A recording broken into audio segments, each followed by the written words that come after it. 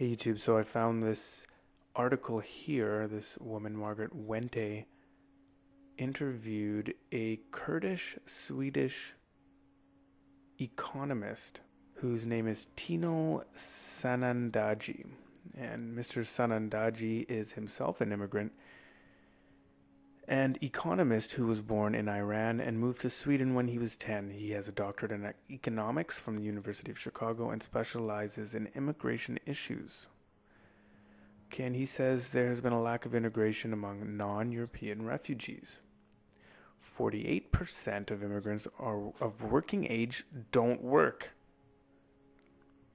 After 15 years in Sweden, their employment rates reach only about 60%.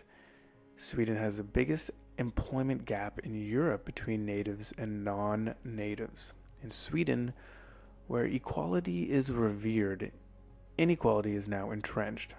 42% of the long-term unemployment are immigrants. 58% of welfare payments go to immigrants. 45% of children with low test scores are immigrants. Immigrants on average earn less than 40% of Swedes. The majority of people charged with murder, rape, and robbery are either first or second generation immigrants. Since the 1980s, Sweden has had the largest increase in inequality of any country in the OECD. Okay, it goes on to state that Sweden's fantasy is that if you socialize the children of immigrants and refugees correctly, they'll grow up to be just like native Swedes. But it hasn't worked out that way. Much of the second generation lives in nice Swedish welfare ghettos.